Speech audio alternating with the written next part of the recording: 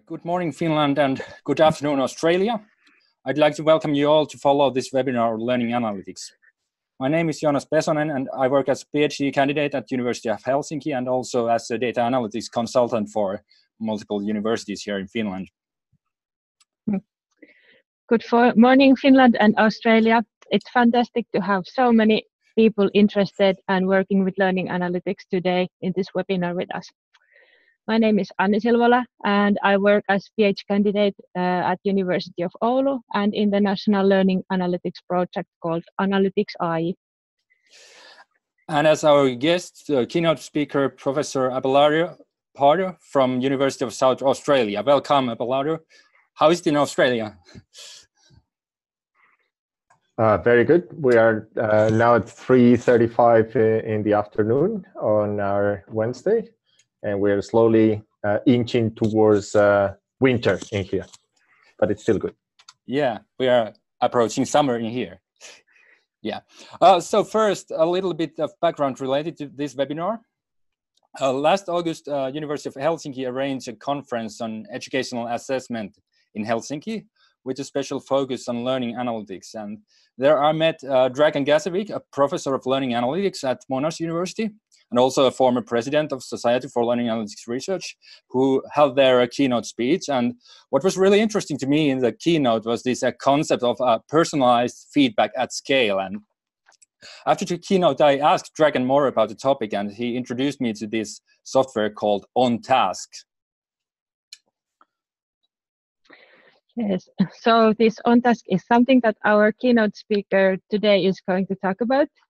Yes, indeed. And a few months ago, in the first week of March, I traveled to Arizona, USA for a learning analytics and knowledge conference. And there I attended a workshop called Supporting Feedback Processes at Scale with OnTask, and hosted by Professor Abelardo Pardo. And it was a really interesting workshop. Thank you, Abelardo. I started thinking that this would be of interest to Finnish learning analytics professionals. And then I asked Abelardo if he could be available to keep an online presentation to my Finnish colleagues. And here we are now. Seems like you have quite a few colleagues, almost 200. Yeah, it seems that the Finnish learning analytics community is growing really rapidly. Anyway, let's move on to the actual program. This morning, we will have a short presentation about the state of learning analytics in Finland by Anni, then followed by Professor Abelardo Pardo's keynote and a Q&A session. And finally, I will talk about Finland as a part of global learning analytics community. And regarding the Q&A part, we will now demonstrate you how to use the Q&A functionality inside Zoom. So you should all have questions and answers button in your Zoom window, and pressing it opens up a window where you can post your questions and upvote questions posted by others. And now could someone, for example, Kaisa, post a sample question that we could show how this works?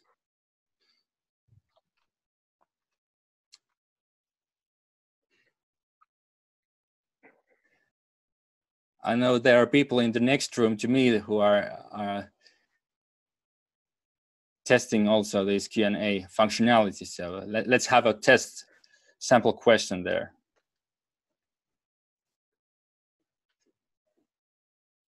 Okay, we have multiple sample questions. And now you can test upvoting, clicking on the thumb icon there, so you can see how this works.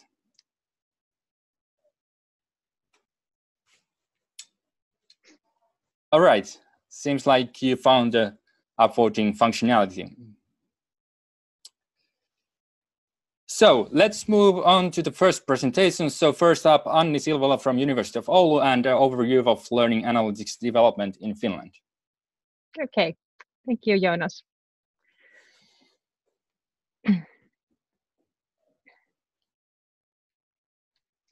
So do you now, Jonas, see the title slide of my presentation?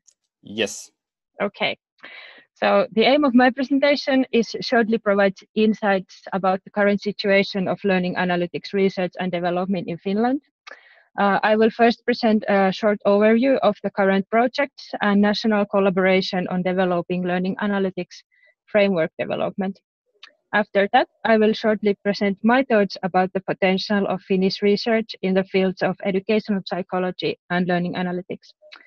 Finally, there will be 3 examples of current learning analytics projects that will be presented with the help of Hanna Teräs from Tampere University of Applied Sciences and Tommi Kärkkäinen from University of Jyväskylä.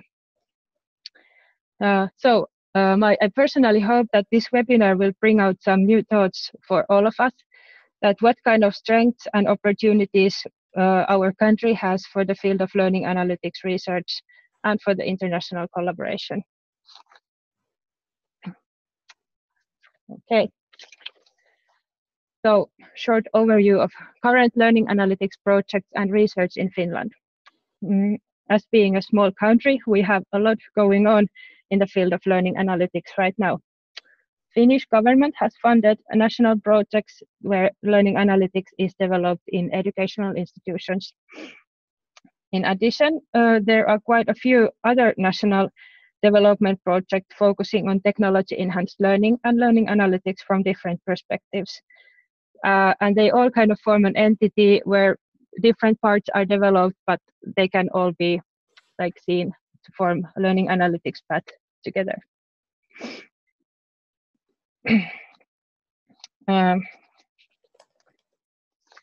Most of the projects are focusing on higher education for now, but there are some projects that are done in vocational education and second degree studies too. Ministry of Education and Culture and their learning analytics section have listed 12 different projects ongoing with learning analytics research and 5 different research groups of Finnish universities where learning analytics is especially developed. Similarly, we have a lot of practical development in educational institutions. For example, these strategic leadership tools, which provide predictive information about students and future directions for decision makers in institutional level. Power BI, for example, is already in use in several institutions. In addition, we also have these smaller local trials and practical development in educational institutions that is not even everything reported or documented so well. But for example, available learning analytics plugins in Moodle have been tried and used in different ways in different educational institutions.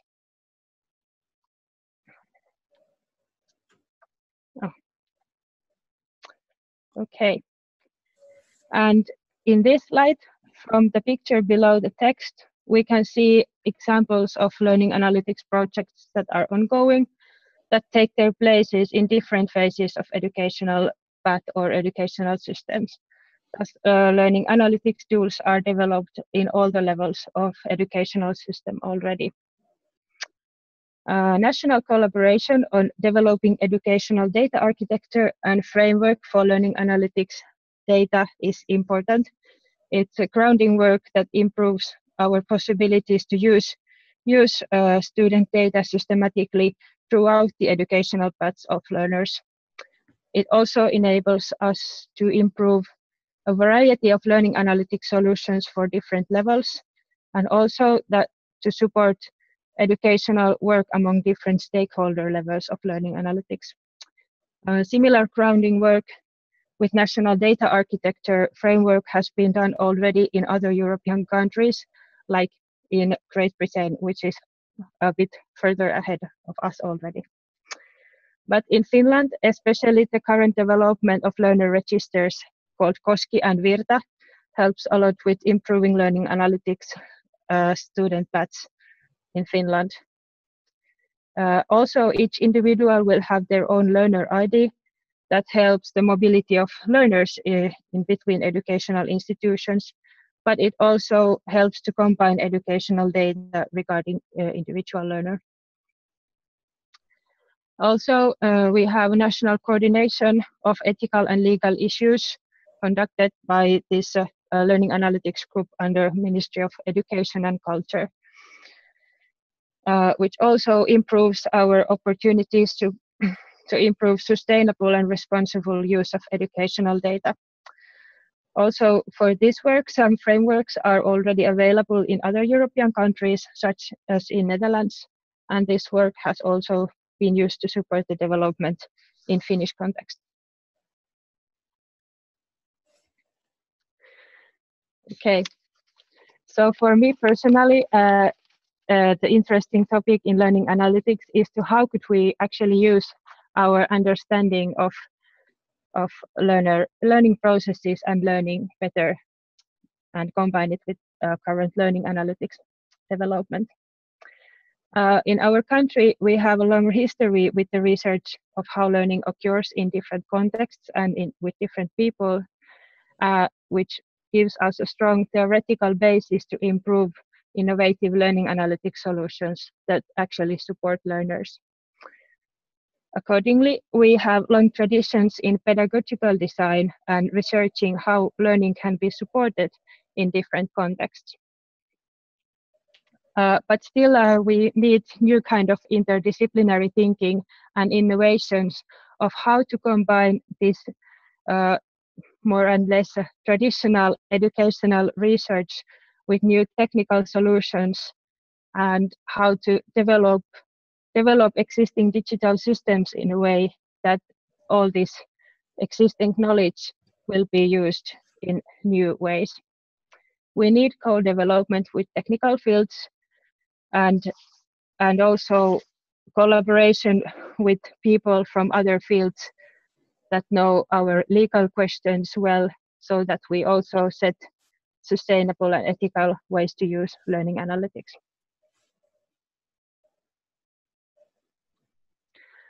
And here is the first example of learning analytics project where I'm currently working in right now myself.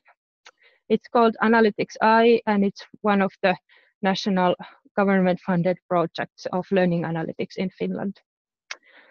Our project has 7 partner universities from Finland, and we have a university study path perspective for learning analytics.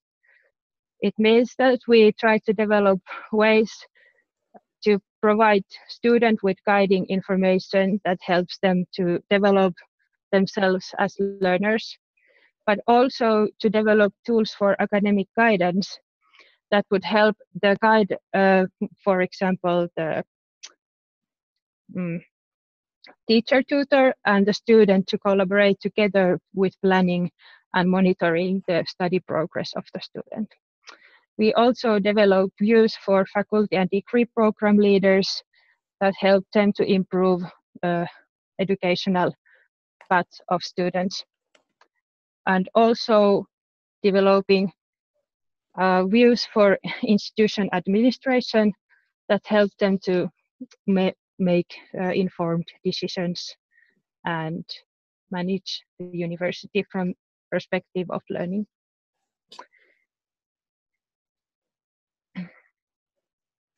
Next, I will ask if Hanna Teräs is now online in this set. I believe not. So you can briefly tell about the APA project, but then we'll move on. Okay, so I will shortly tell about. Oh, there is Mel Tamk. Is it? Okay. There.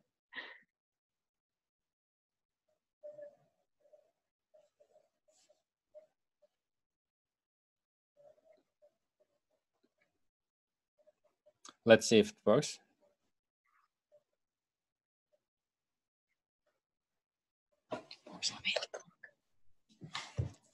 Is you're live at Tamk? Hello. Hello, Hanna. Sorry about the confusion. Where both I and my husband Marco are working in the same project, and we're actually sharing his computer, and we are sitting at our lounge at the moment. Okay, welcome. Thank you very much. So a minute of you about the APA project. Yeah. Yes. So APA, which is an abbreviation from Finnish words that mean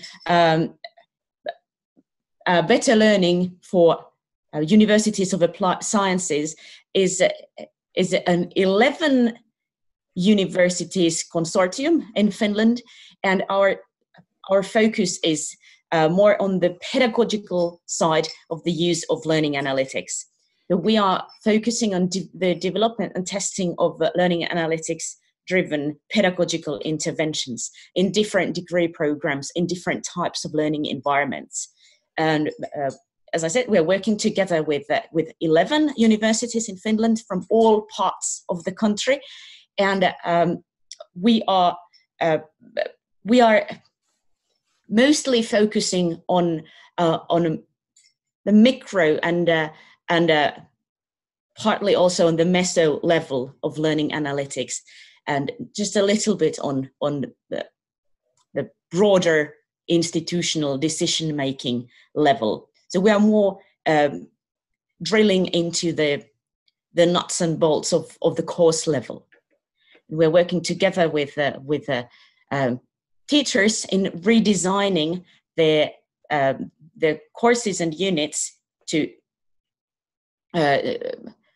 test and implement learning analytics based solutions and evaluate those different solutions. So we're currently at the stage where we're designing the pilots, which will commence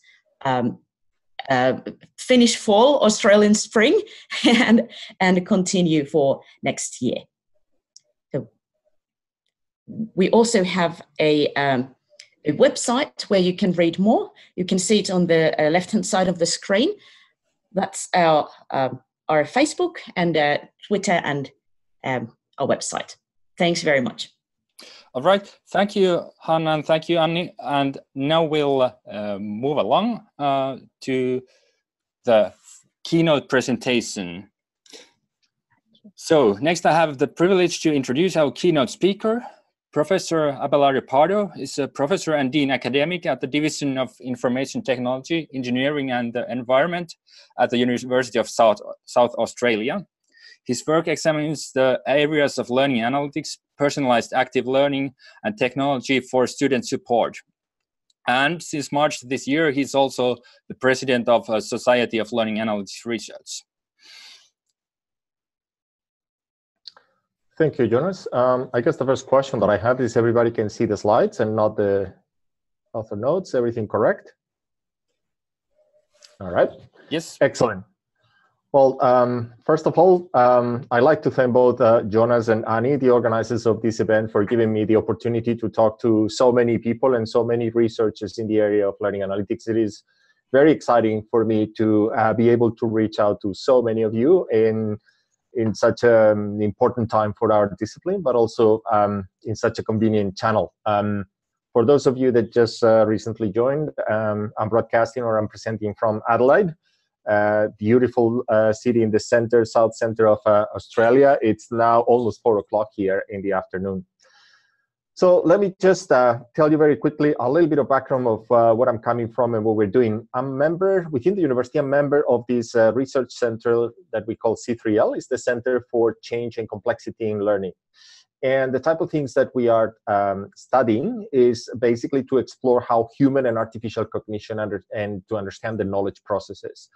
The other thing that is very important for our research group is we are highly practical, and we put a lot of emphasis on trying to seek impact. And this is very much relevant to the type of things we are about to discuss now. The center is located here at the University of South Australia and is currently directed by Professor George Siemens with the help also of Professor Shane Dawson, two of the initial figures that started the area of learning analytics. Very quickly, I'm going to be trying to cover 4 topics today in our conversation. The first one is a little bit of a very quick understanding or landscape description about data in the area of education, because it's a little bit tricky to map what is currently existing in other disciplines to our field of education. Then I'm going to talk a little bit about how is the education field approaching its relationship with data. And I'd like to tease out or unpack a little bit who is supporting who, because most of the scenarios we see data-driven the reasoning, and we think there should be the other way around. Then I'm going to talk to you a little bit about what I call the last mile problem, which is, okay, if we have powerful data analysis tools, how can we assure that instructors make the most out of them? And this is what I call the last mile problem. And finally, I'm going to describe a little bit our ideas in this tool that we call OnTask that Annie and Jonas already mentioned. So let's talk very quickly about data and education. Unfortunately, and as you can see, this is an article that is already 4 years old. Pretty much every day in the news, we see information about how data is changing everything, right? This is an example I took from a newspaper about the analytics in sports and how sports are being reshaped by that. But I think we can have the same example in medicine, in traffic control, smart cities, you name it. There is always something going on that reminds us how important data is. In the context of education, though, I'd like to start narrowing it down a little bit and explore a little bit the formal definition we typically go around. For us, learning analytics is a collection of processes or a collection of techniques that is going to allow us to collect, analyze, and report data about learners and their context. And the purpose of the goal is increasing our understanding, because I think we can agree that learning is a fairly complex process, but also try to improve it, try to optimize, try to provide support to both the students, instructor, or anyone taking part on that experience. As Jonas mentioned briefly, we do have an international society that was created for the purpose of supporting learning analytics research. It's called SOLAR. I encourage you to check the webpage at the bottom in there. Perhaps one of the most important things is a society that is promoting a few events. I'll tell you a little bit about the next one in a second, but it's also committed to equality. It's also committed to open access to research, and it's committed to promoting an open discussion of the field. So we have a few things like, for example, a journal that is about to be indexed that is open access. We published a handbook of learning analytics that is also published in open content or Creative Commons. And the other thing I wanted you to point out is that our next event, the 10th edition of the Learning Analytics and Knowledge, is happening basically in your back door or in your back garden. It's in Frankfurt. It's coming up in the 23rd to 27th of March, and we're about to push out the call for papers. So I encourage you to take a look at that page and see if you want to participate. It would be fantastic to increase the representation of Finnish researchers and practitioners. And it's actually an event which I think you will find very, very interesting. So let's move on a little bit about the topics we want to cover. My approach to learning analytics is usually try to fill the gaps, basically. We are excited about data. I think the mediation of technology in learning experiences is increasing. And that means we all know that technology gives us a lot of data. But over the last few years, we're still very far away, or we're still trying to articulate a robust connection between data and learning. And I've had some conversations with people that tell me, yeah, we have a lot of data. So what? I mean, this is very complex. How do we situate all these things? And one of the things that is very quickly coming to my mind is that we are not in the same situation as the way data is managed by Google or Facebook. We're not about social platforms. It's about learning. It's about a very personal process. My colleagues, Shane Dawson, Dragan Gasevich, and George Siemens published a very interesting paper a few months ago, or actually a few years ago, in which they tried to bring back the focus on learning for learning analytics. So it's not so much about data and sophisticated predictive models. The processes should start from the learning process. And this is something very important. I'm going to keep going back. The reason why I point this out is because over the last few years, we detected a few challenges, a few hurdles when we try to connect these two worlds. Analytic methods are advancing a lot, predictive models are present, but when we try to deploy them on learning environments, it is challenging. And the reason why it's challenging is because we have a translation problem. We are struggling to translate all the advantages of data analytics into concrete steps and concrete actions in learning environments. I came across this article, which is already a few years old, trying to point out why researchers struggle with, why practitioners, teachers in this case, struggle to translate or to apply results in research.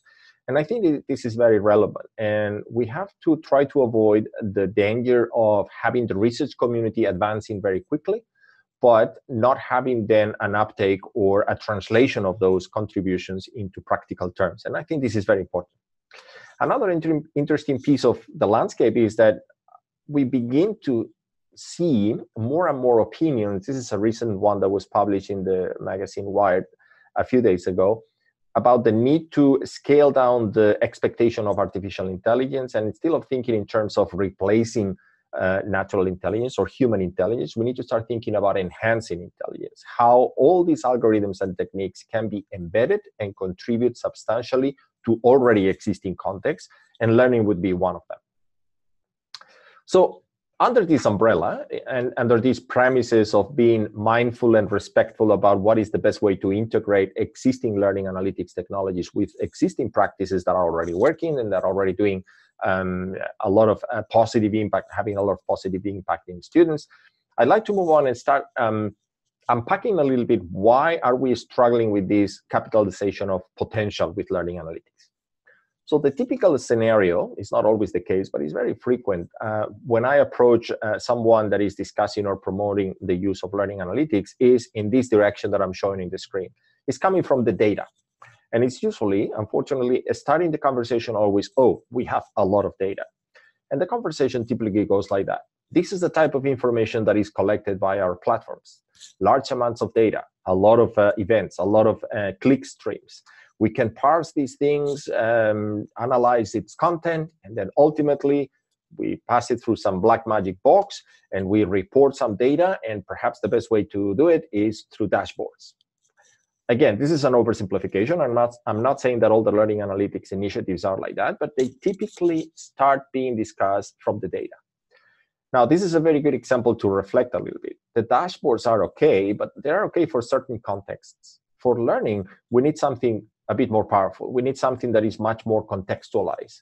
Dashboards are dazzling for certain type of people, but for day-to-day practitioners, day-to-day instructors, they sometimes need a little bit more. They need much more powerful insights. And if we bring the students into the equation, if we want to provide the students with support and with help, then dashboards don't seem to be that effective. Typically, when we work with dashboards and we synthesize a lot of data there, that density of information is very high.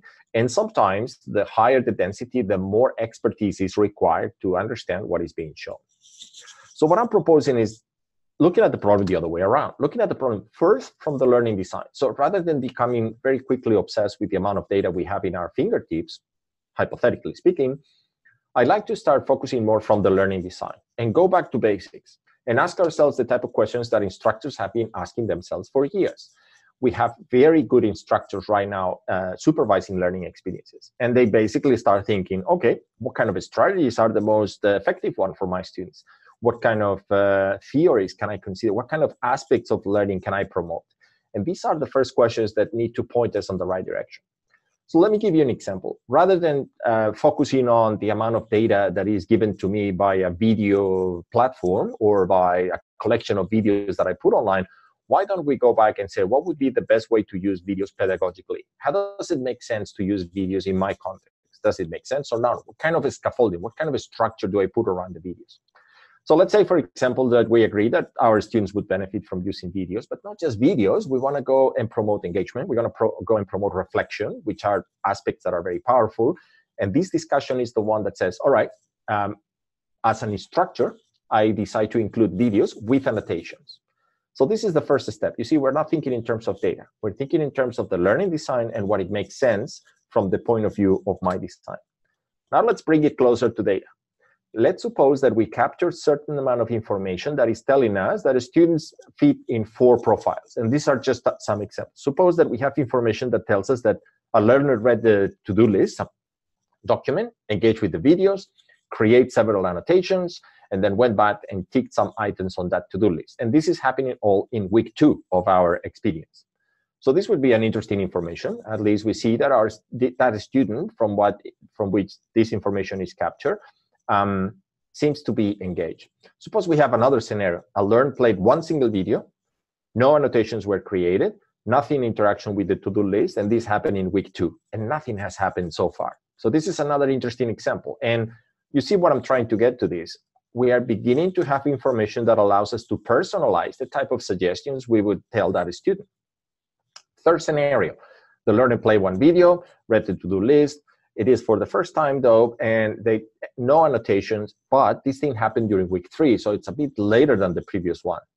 Or a fourth scenario, the learner played all the videos, he played it for the 5th time, keeps going back to those videos, reviewed the to-do list several times, added annotations. So you see, once we decided to include certain affordances in our learning design, then we start differentiating different ways of how students engage with those affordances.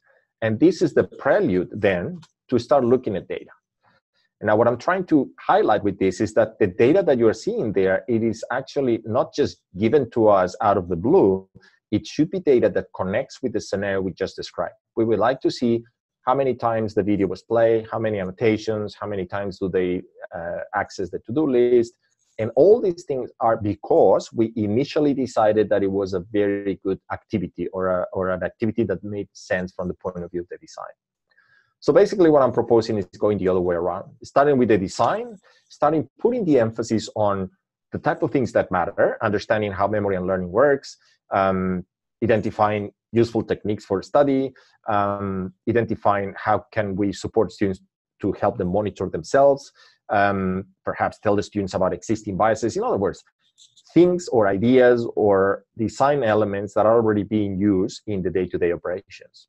What I'm proposing is start the discussion from those and then walk your way back to the data, rather than just say, okay, we have a lot of data, we need to do something about learning analytics, let's see what kind of things we can do. So if we try to turn around the problem like this, we still have a little bit of an issue here, and this is what I call the last mile problem. The last mile problem is actually an analogy or a term that is used in logistics, which is basically dealing with how do you bring assets or goods to the doorstep of your customer. In this case, it's not the customer. The translation here is, how do we make the most, or how do we make possible so that all instructors make use or make the best use of the data? So let me take it back to the previous context. Once you have decided that your learning design has certain elements, how can we offer you the type of data and the type of techniques that allow you to take actions? And this is the crucial part. What we have seen so far is a lot of initiatives that put the focus on creating the predictive models, creating dashboards, analyzing patterns, analyzing success rates. All of this is about the analytics method. We would like to push it further and say, okay, what kind of actions will we derive from those? And this is one journey that we've been exploring over the last few years, and it's a little bit at the heart of the effort that derived in the tool on task that was mentioned before. So let me take it all the way back and let's go to psychology. And the psychologists have been studying for quite a while how humans make decisions and what kind of decision processes we go through, and more importantly, how can we promote good decisions or making good choices. And the psychologists already identified that there is a very strong correlation when we promote three elements. People make good decisions, and this is referring to students. The students would make good decisions when they have experience, which is something that they probably are trying to acquire, when they have good information, and this is something we need to put emphasis on our design, but most importantly, when people receive prompt feedback. So this points to one crucial element that we identify, one of many, okay, this is just one aspect of education that would be very relevant, which is, if we want to support our students, how about we explore how we give them feedback, because it would be at the heart of their decision-making process. And decision-making connects with engagement, connect with self-regulation, connect with so many aspects that promote learning. That is probably a very good focal point. There is quite a lot of research in the literature about the effect of feedback. And it is fairly unanimously identified as one of the aspects that has the highest potential to have a positive impact. And I don't think anybody would be surprised about it, especially the people that are invested or practicing learning or instruction regularly. We just know it is very effective, but at the same time is very challenging. The definition I'd like you to share with you regarding feedback is basically as a process, not necessarily as something we provide. It's more as a process, something that occurs. And our aim is to create a positive influence on how the students engage, how to improve, but also increase their self-evaluation capacity. So I guess what we're trying to identify here is, if we have a very powerful aspect of the educational experience that seems to be having high potential for impact, can we connect now data with the provision of feedback? A little bit more information.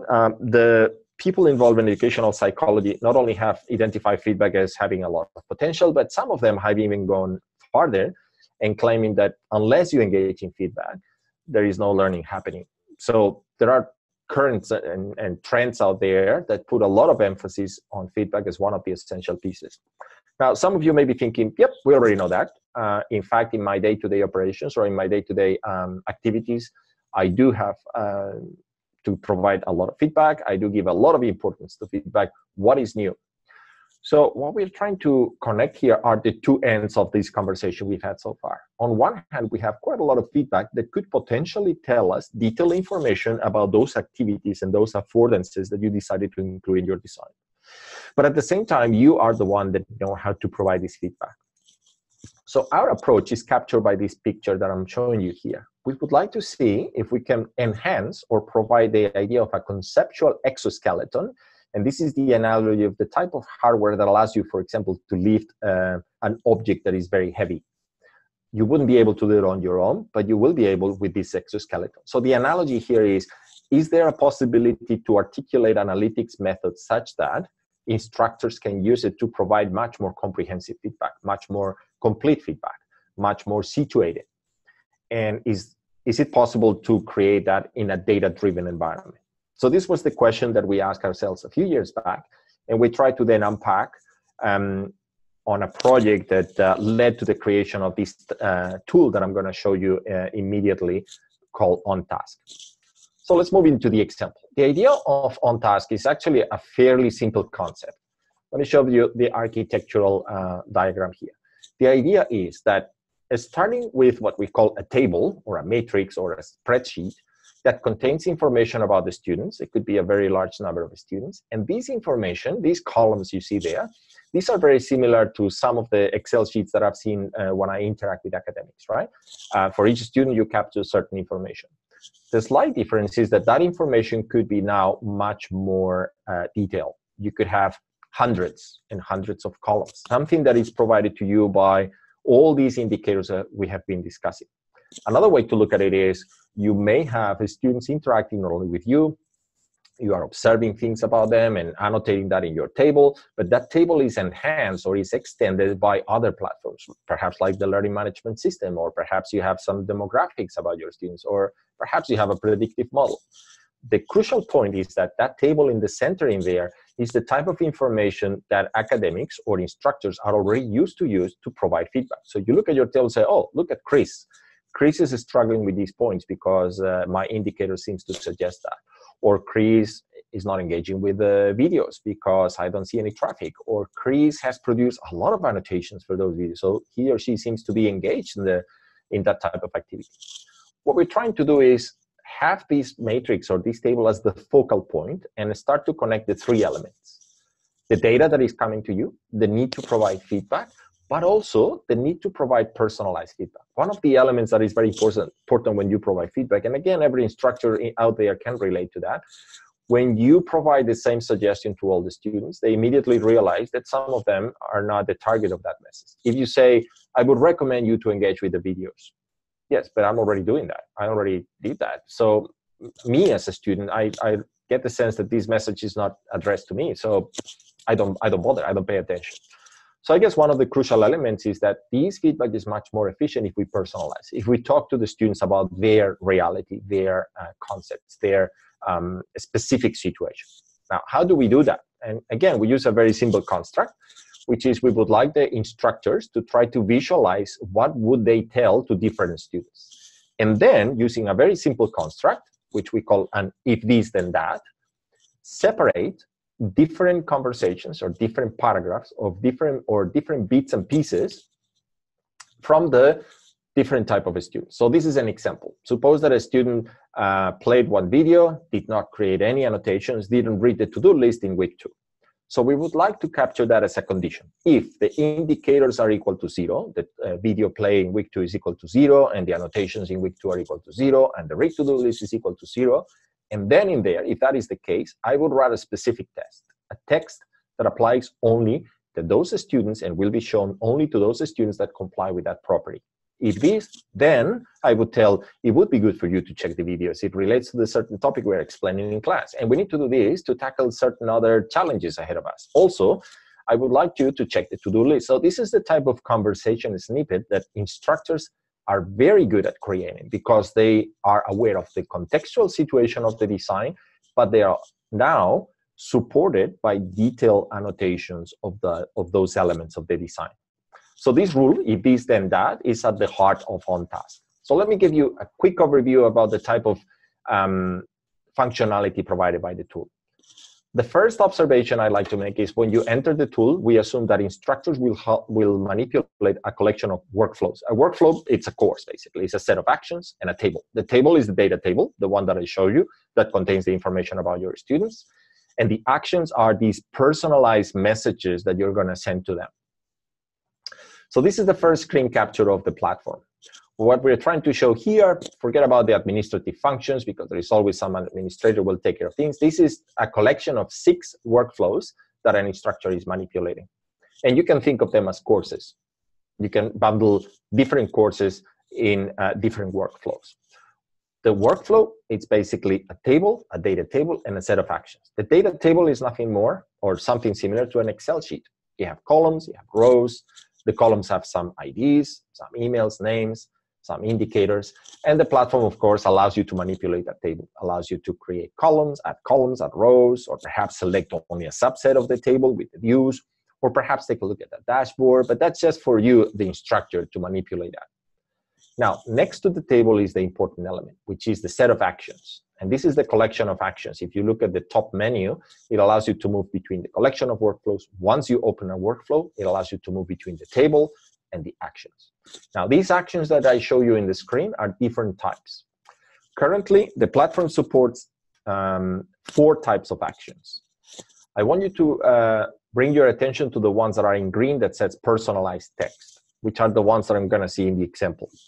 So, for example, in there, we see the last one of the green ones, suggestions about the forum. So this is a message to remind students that haven't visited the forum. This is a very simple message that will just have a condition to identify those students that haven't engaged with the discussion forum and send them a very simple message. Now, this is a very simple example that will complicate a little bit. What I want to see you in there is just a very simple personalized message. We just put the first name in there and the coordinator name at the bottom. Where do we get those from? We basically insert what we call a column value, which is the name of the student, and an attribute. Like I said, this is a very simple example. Now, the important thing is that I like to send this email only to a subset of students. How do I do that? I do that using the filter. I create a filter. How do I create a filter? I like to send these students to certain ones that satisfy certain condition. So I use the filter to select only a subset of the rows on that table. And this is the appearance of the filter. It's basically a condition that says if the column that states the day online is less or equal to 7, so if I detect low engagement, then this is the condition that is going to determine which students will be considered. So if we go back, as you can see there on the screen, right now, out of my 14 learners in this hypothetical scenario, 2 of them are the ones that comply with that property, and 2 of them are the ones that will be considered.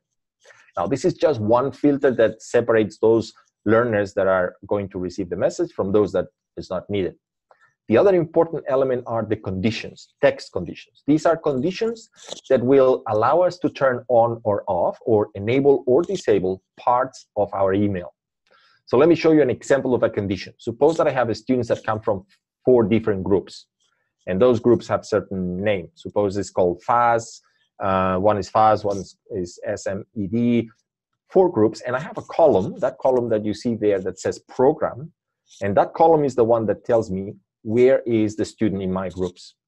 So suppose that what I want to do is showing or sending different text to the students depending on the group they belong to. This is a much more complex type of email, right? So I will create this condition. The condition said for each of the 4 groups, those are the acronyms, FAS, FEIT, FSCI, and SMED. These are 4 groups, and I have a column that tells me who belongs to who. I create 4 conditions. They would appear like that. And then the final part is, if I go back to my text, this is a much more complex text. I still have the element of the personalization in there. I still insert the column. But now the most important thing is I can include a paragraph that will appear for everyone. And then, this is the crucial part, a paragraph that appears only for those learners that satisfy one of the 4 conditions. So instead of an email, what I have here is an email template. And with those emails, what I have is a bit of a mail merge service type of thing, in which This email will be evaluated for each student based on the condition, on the data that I previously uploaded in the table. And based on that, certain part of that email, certain part of the text will be hidden and certain part of the text will be shown. Now, I think you'll agree with me that this is not exactly the message. This is actually a template, and this template needs to be interpreted. It needs to be interpreted based on the data. We would like to see what is the final appearance of these messages. And this is the purpose of this preview button at the top. Since what you're editing right now is not an email, but a template, we would like now to observe what is the effect of that template over the collection of students. If you click on that button, then the platform renders that email for you. So as you can see at the top, you see that the name has been replaced by the actual name of the student. Next, we have the common paragraph for all the students. And then out of all 3 or 4 paragraphs that were in our template, if we go back to our template, and the template we have 1, 2, 3, 4 paragraphs depending on the program, only one of them is shown. And in there, I didn't include in detail all the text, but you get the picture. You will include there specific suggestions or specific text for that type of student. The condition for that student can be anything. So right now it's just an example. It's about a program, but it could be depending on the submission, or it could be based on your own observations in the classroom, or it could be something that is a combination of what you have observed and what the student has done in some other platform. I guess the main important thing is, as long as you have data in your table informing you of these different values, then you are in a position to write these conditions. The platform allows you to circle over these personalized messages. Now, if you see at the example, this example is a little bit more complex and it's 500 students. You're not going to cycle over 500 students, but the platform helps you detect anomalies, like, for example, an email that would have all the conditions equal to false, just to prevent you from sending something that is empty or meaningless. The platform also shows you the values that have affected these emails. So this screen is basically telling you that the email was shaped in that form as you are seeing it right in the screen because the value of the variable program is equal to fast. So for someone that is writing about 4 programs, you very quickly will say, oh yeah, this is the fast email, and yeah, it's confirmed by the values in there. So again, this is just the preview. If you close the preview and close the action, the next step you would do is go to the execution of the action. And this is sending the emails. And this is the prelude of the screen before sending the emails. You will get to choose a subject. You will need to tell the platform which column is the one that contains the email address so that we can personalize it. You have the option of copying people in that email or blind copying them. And then 4 additional options that are very interesting. You could take a last look at the emails just in case you want to remove some of them. We give you the option of that extra step. You also have the option of receiving a summary email yourself, something that tells you we just sent 500 emails to these students. The platform tries to track the email reading, although this is a little bit tricky because it relies on so many factors that sit outside of the platform, but at least you will have a little bit of a sense of how many students are opening the email. And one very useful feature is you can send the emails and at the same time download a copy of your workflow. It's like you take a picture. So this is the data I had today before I send these emails. The powerful consequence of downloading the snapshot is that if you want to go back in time, suppose that 6 months later you want to say, oh, I wonder what kind of data I had and what kind of emails I sent, you can always upload that workflow as another workflow in your collection and start browsing about what you did back then. Okay, so this was a very quick introduction. There are a lot of other details in the platform and it has a lot of other functionality, but I just want to focus on the most effective one so you grasp the idea, and then those of you that are interested, I'll be happy to elaborate. So let me conclude. Some of you might be thinking, okay, this is all intuitive, seems to have legs, seems to do this connection between the data and the actions. You have chosen the feedback. Does it work or not? We ran quite a few experiments, and some of them, for most of them, we have more or less the same pattern. In summary, this is one we published a few years back already. When the students receive this type of feedback, they find it helpful. And we detected a very significant increase on their perception of these feedbacks helpful. And in a contained experiment, naturalistic experiment in a course, we detected a slight increase on academic performance. But again, the details are a little bit specific for that context. It was higher education context, and you can find those details in that publication. One of the things, though, that we have found consistently is when we talk to the students in focus groups and we ask them basically 2 types of questions. How do you feel about these emails, and what did you do after you received these messages? And what we tend to find consistently in most of our studies is that students find these emails, it make them feel a little bit nervous or anxious or start thinking about things. But most of them, they tell us that they decide to do things, that they decide to change the way they approach things. And this is something that we are in the process of writing and publishing this paper. We're about to submit probably in the next 2-3 months. But the main idea is that students often frame the reception of the emails as something that makes them uncomfortable, but at the same time, it prompts some sort of action, which begs the question, how can we handle that appropriately? If you are more interested in the tool, a couple of things that probably are worth mentioning is this is a project that finished last month, but we still have the tool that is open source, that is available for you to review available, so you can check it. And we also have demo servers, and the demo servers are available to any one of you. In fact, Jonas has already been not only using those demo servers to play with the tool, but he also very generously contributed to the translation of the tool or the localization of the tool to Finnish.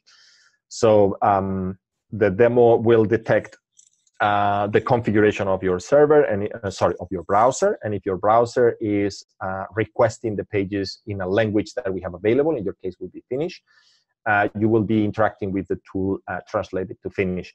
It is not entirely perfect, mostly because we keep changing a few things, but Jonas is doing a fantastic job at trying to keep those translations up to speed. So let me summarize what we discussed, and that way we open the questions immediately. From my point of view, I think data in education needs to enhance the current practices. There is potential for that, but we need to take a little bit of a different approach to the problem. And rather than letting the data drive what is happening in the learning, it should be the other way around. It should be the processes and the experts and the instructors that are already doing fantastic things in that context. Those would be the ones designing and driving what data needs to be collected and how data needs to support them. I think for me, one of the key issues marrying this presence of data and learning is to focus on actions. And it's not only stopping at, oh, look, yeah, the data is telling us a few interesting things, but try to push what kind of actions, what kind of things would I do different, how my design would be affected by the insights that I'm finding. Along those lines, we took the opportunity, or we took the decision, made the decision to focus on personalized feedback as one of those actions that we thought it had potential for data support. And as a consequence, we created this paradigm, or we created this tool called OnTask. And it's trying to support a very simple task that instructors are already doing, which is mixing their observations. But we try to take it to the next level and say, if you have a large variety of data sets or even a large student cohort, how can you personalize that?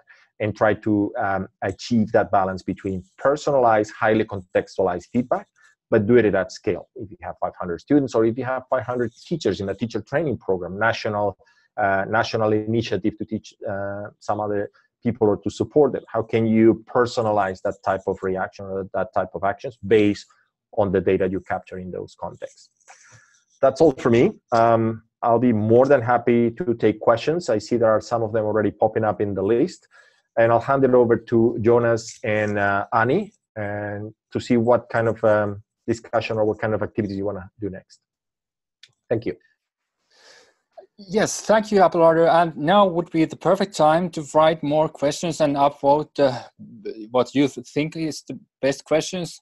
So while you're writing your questions, I'll start with a few that we got beforehand, before the webinar. And the first was that, do you have any ideas how this tool could be used in courses where students write essays?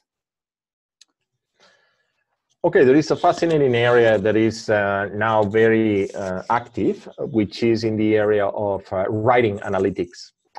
And I guess my main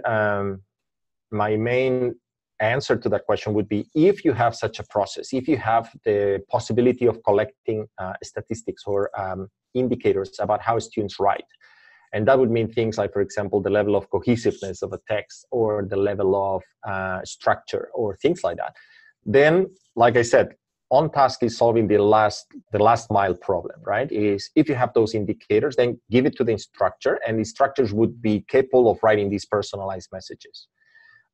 Capturing data about how students write is challenging, but there are some research initiatives that are already proposing things like that.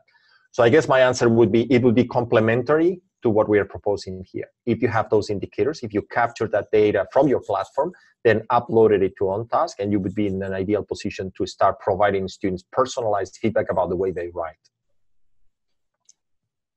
Thank you. Then the next question would be, how could this be used in the context of foreign language writing courses? And, for example, collecting data about common errors for targeted intervention. This is a very interesting case. So, and I think it fits perfectly the pattern we've been discussing here. And I'm glad that the question is framed from the point of view of the design, right? So the context is foreign language learning. We have exercises. We have data about how students engage with these exercises and the most common mistakes. So it would be ideal to apply it in a way similar to what I just described, which is first, step number one, collect the data about all these events. Second, put it in a way that makes sense to the instructor. And from what you're describing, this seems to be something feasible because you're already talking in terms of the exercises. And then start detecting what would be my suggestion when I observe certain patterns. So for certain exercise, I have very good suggestions. If the students struggle with that, let me detect those students and send that specific suggestion to those students. I guess the element that you need to start considering is, how do you personalize things? Instructors are very good at detecting what is not working, but we need to push a bit more and try to go back to the students in a personalized way. So basically talk to Henry or talk to Sarah and tell Sarah or Henry, look at that exercise again. You need to reflect on this. You need to practice that. And it's very relevant for them because they struggle with that. So that's, I think, the element we need to maintain. All right. Then there's one kind of broader question about learning analytics in general. So learning analytics is a hot topic in Finland and the world in general, although it hasn't produced big breakthrough in education yet in terms of learning outcomes and such. Why do you think this is, and what is this big hype then all about? Are investments needed for learning analytics really worth it? Yeah, I think we follow a little bit the cycle of hype, right? So we first think that learning analytics is going to solve all the problems, then we realize it's not the case, and then we fall a little bit into despair. I think we need to focus a bit more on the effect on actions for the students. So basically, data is not going to solve your problems. Data is going to be one more resource, one more tool that you have in there. And if used properly, it'll allow you to gain insight and therefore provide better quality to your students. If we think about the overall quality of the student experience, right? Ideas like the ones we connected with this project with OnTask, they had very good reception from the students. Students appreciated those personalized comments. They had the notion, or they had the feeling that they had like a coach talking to them. And I think that's a lot of a space that needs to be explored. Some instructors are already doing that, but they cannot usually do it beyond 25, 30, 40 people. What we are proposing here is to use the power of data to see if we can connect directly with actions that are suggested to the students, or actions in our design that have a direct connection with the students. So this is just one idea. There are other ideas like putting them in touch with clubs, or putting them in touch with each other, or proposing effective work habits, or these type of things. I believe we are in a very good position to start using data to make those decisions. I think we need to go beyond the hype. I think we need to abandon this idea that learning analytics is going to behave like Amazon or like Google, and it's going to do artificial intelligence magic to our courses. Learning is very complex. It requires sophisticated interaction among humans, and it's going to remain like that. We just need to capitalize or identify that blending between, or intelligence enhancement, that, like it was mentioned in that article that I show, how to blend that so that practitioners, instructors, and students make the most out of it. An example that comes to mind, and these are other fields that are already dealing with technology, sophisticated technology, medicine or aviation are fields that are already in very close touch with technology, and technology is helping them to perform procedures and doing things that were unthinkable before. I think learning needs to follow a little bit that pattern and not remove the human from the conversation. In fact, it's the opposite. The human will gain even more relevance, but that human has to be supported, properly supported, and the capacity enhanced with this type of technology. I think we need to go in that direction. Thank you. All right, I see that we're having some questions already in the Q&A tool. So Anni, you could start with those. Yes, I will pick those that are now directed for Professor Pardo. And there is the first question could be that what do you think, Professor Pardo, that would be the ideal kind of learning analytics research? And what kind of learning analytics do you think we have in 2030? That's a very good question. For me, the ideal learning analytics research should be connected directly with learning. So rather than focusing on how to create the best predictor algorithm for some obscure feature of learning, something that is much more connected with actions. So the answer to the previous question, if the context is foreign language learning, what kind of data support do we need to improve that experience? So in 2030, what I envision is a much more contextualized type of research, something that says in the context of a student's mastery in presentation skills, those are the type of data that we are collecting, and these are the type of actions that we are providing our students. In the context of, so highly contextualized type of initiatives that are much more connected with impact. That would be my desired view in 2030. Thank you. The next question comes from Spain, and they ask from Spanish teacher who asks, is it possible to collect learning data after an already held course with recorded videos and pictures, and how relative information could we get when not following regularly the learning of the participants?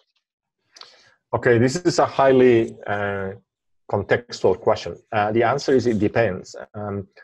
It depends the amount of technology mediation you have in the experience, and it depends how much of that mediation is stored or recorded. Let me give you an example. If it is a Moodle course, Moodle keeps track of certain logs and certain recordings that you can access after you finish the course. Having said that, though, you won't have the opportunity to provide any actions, right? Because the course has finished already. Having said that, though, there is quite a lot of research on using that data to then support or create models that then will help you in the decisions for the following editions of the course. So if it is a course that has several editions and it repeats itself, there is a chance that you can go back to technology, and if you're lucky, you will have there a certain amount of data that you can sit comfortably without any pressure and analyze, but use that knowledge or that insight to then promote the repetition of that course for future editions. Thank you. Still questions. There is a person from machine learning background, and he wrote, I have a doubt on learning design driven system as opposed to data driven system. I think the former inherently imposes a bias from the teacher rather than understanding the student's style of learning. What would you say? Okay, let me give you an example. Suppose that you collect these click streams, right? And these click streams are telling you things like video engagement, multiple choice question engagement, page visited, all these things. And you have a fairly comprehensive data set. And you run your algorithms and you run, I don't know, some clustering or perhaps some logistic regression to study certain conditions, and you get your responses, right? You may obtain useful information from that process. In our experience, however, those same algorithms were much more powerful when we started to process the data through steps that we call sense making. And let me give you an idea. So you have video engagement, but it turns out that videos are paired with questions, and certain videos are next to certain questions. So you need to have that type of contextual information to say, oh, I'd like to create a new indicator in my data that says, this student is engaging with this topic or this activity because I've detected activity in the video followed by activity in the question. So this video and this question go together. Another element that is very relevant is time. Usually, learning experiences are orchestrated. So it is very different to have engagement with certain video and questions on week one or in the same week in which it was presented to the students, or have that engagement on 6 weeks later, or have that engagement regularly over time. This would detect a pattern of revisiting. Now, all that information is dependent on the context. If you just listen to your data will tell you only so far, because your data is not aware of the context. You have to take your data and you have to shape it, and you have to put it in the context of the learning experience. You have to make sure that you pair the right videos with the right questions. You have to make sure that you pair the right activities at the right time for the right purpose. That's when the data starts talking to you. So I understand your point that you always feel comfortable talking to your data, but your data may be talking to you in a language that you don't understand. The data has to understand your language. They have to understand your context. It's like if you have a very sophisticated expert talking to someone operating a machinery, but that someone does not understand the lingo of what you are providing there. You have to put yourself in the shoes of that person and see, okay, this is what you need. I understand now the type of indicators you have. And this is what I mean by the sense-making process. And this is what I mean by the learning design driving the data. The learning design stipulates the structure of the activities, which one is connected to which one is more or less relevant. Let me give you another example. When you detect repeated engagement with videos, you might detect repeated engagement with videos for certain students. You have to probably bear in mind that certain students might not understand the video perfectly. Some students may not speak the language of that video, and it's not their first language. Those are all variables and contextual information that needs to be laid on top of the data. It needs to be used to modulate how the data speaks to you. So that's the trade-off that specifically in learning, it's very important. The final point I want to make about that answer is that we tend to have a lot of inertia and a lot of baggage from the already existing use of data. If you're browsing in Amazon and you're buying books and Amazon puts the suggestion below and the book that is suggesting is totally relevant to you, the cost of failure is zero, is nothing. It doesn't matter, because you will have 1 million people browsing through your Amazon shop, Amazon bookshop, and sooner or later, some of those recommendations will be effective. And you can afford that type of context. In learning, it is different. We don't work under that assumption. We cannot prescribe students some suggestions and then it's like, yeah, it's not relevant. Who cares? It's much more contextualized. It's much more delicate, that interaction. We cannot afford the luxury of having, I don't know, 40, 60% of the recommendations we provide to students being not necessary or inaccurate or inappropriate. And that's why we need to increase the amount of context we bring into the picture.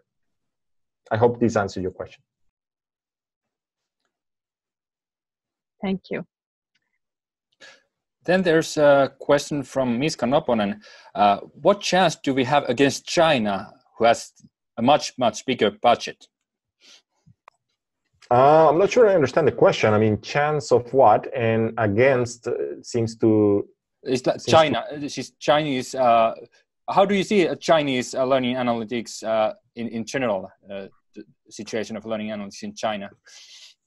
I think the big advantage of the good news is that learning analytics it's an area that is very contextual. It's very contextualized. So China has its own education system. I'm sure they are using analytics techniques, which is fine. I'm sure they're advancing the field. But at the same time, if you're thinking under the lens of the Finnish education system, there might be some special things that need to be considered. The type of learning experiences here are very contextualized. I'm sure there is a learning experience that is very different in Finland than in China. So I don't see itself like being one against other. If there are advances and innovations happening in China that researchers can consider and perhaps, are relevant for the context, then why not? And vice versa. So I think my answer to that question is, yep, there is potential. There is a lot of interest. There are a lot of ideas. So be open to see what is happening in other places, but also be mindful that there is a certain amount of contextualization that needs to be done. Right, thank you. Then the final question we have in the Q&A is about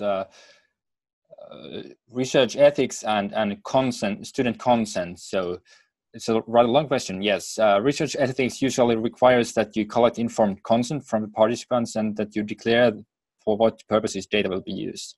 Now, if we retrieve data about previous education and then collect and combine data throughout the student's higher education studies, how does this comply to research ethics? And when does the student submit his consent, and how can the student cancel his consent?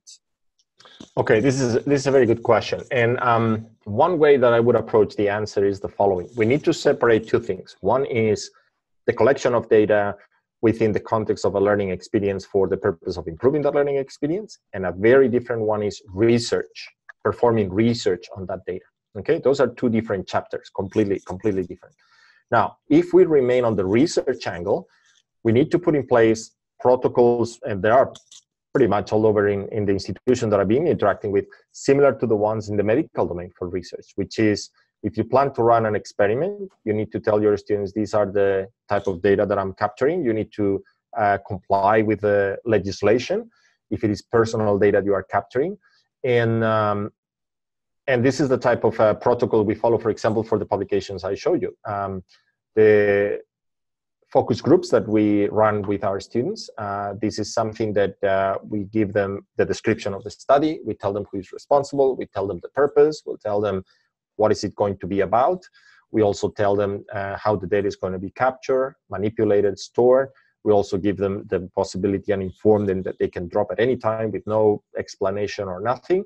And if they understand that and they agree, then we proceed. And if not, they are not participating on those focus groups. So I think we need to be very aware that as soon as we step into the research domain, we need to comply with all the legislation and with all the requirements. And this is something that, as far as I can tell, the area is advancing in that direction. All right, that was the final questions. Thank you, Abelardo, for your keynote and your answers to these questions. And now we'll move on to, we had a mix-up in the beginning. We had a presentation from Jyväskylä also, but we weren't sure about connections. So now we're trying to get Jyväskylä in central Finland on board. Let's see if we can make that happen for them to share their situation with learning analytics research. And then move on to my final presentation.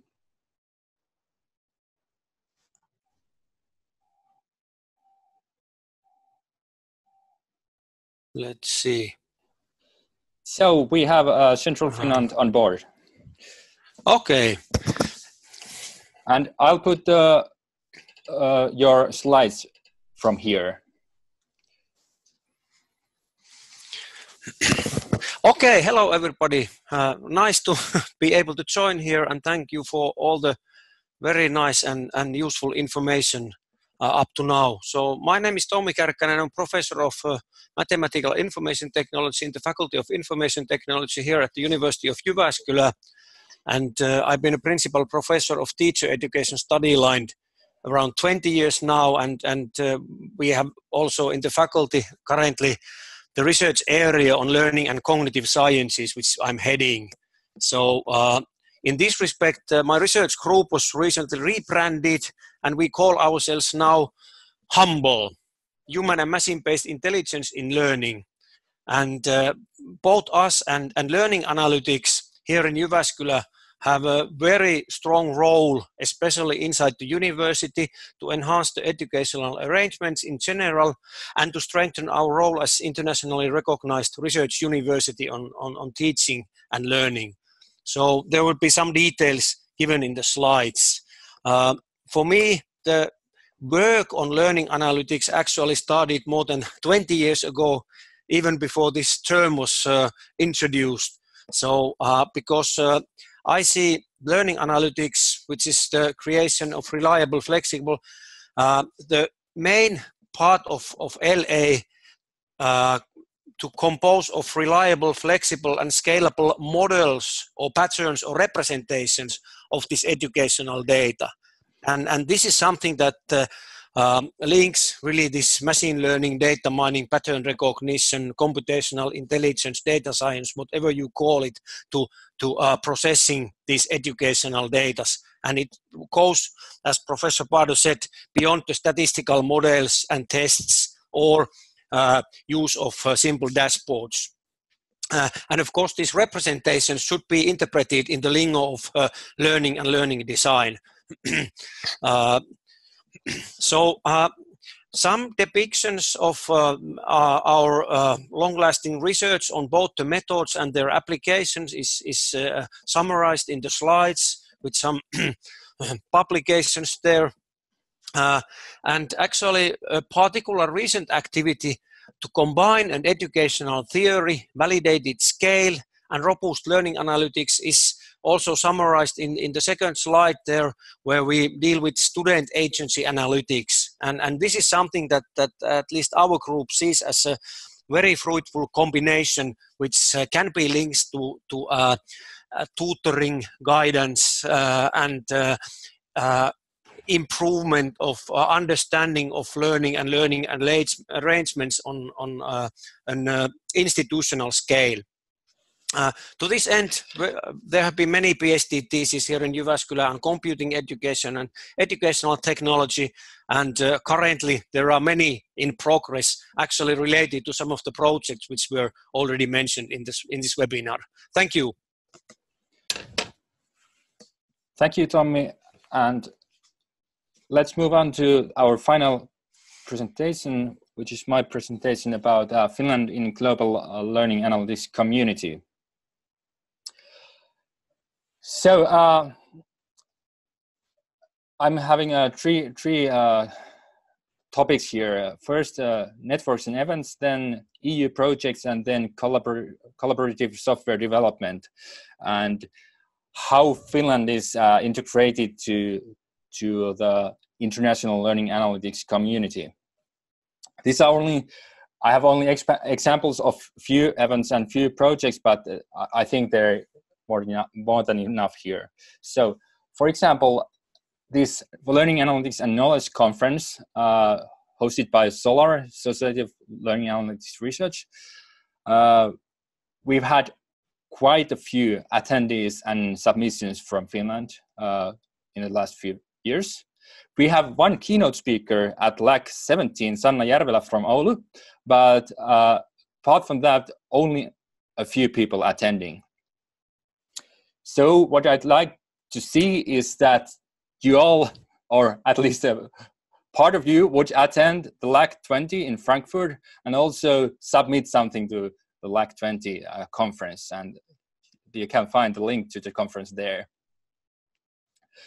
So if our participation in the Global Learning Analytics Conference is quite low, maybe we are more active in the Nordic sector. So Nordic Learning Analytics Summer Institute, LASI Nordic, has been arranged 2 times and 3rd time this year.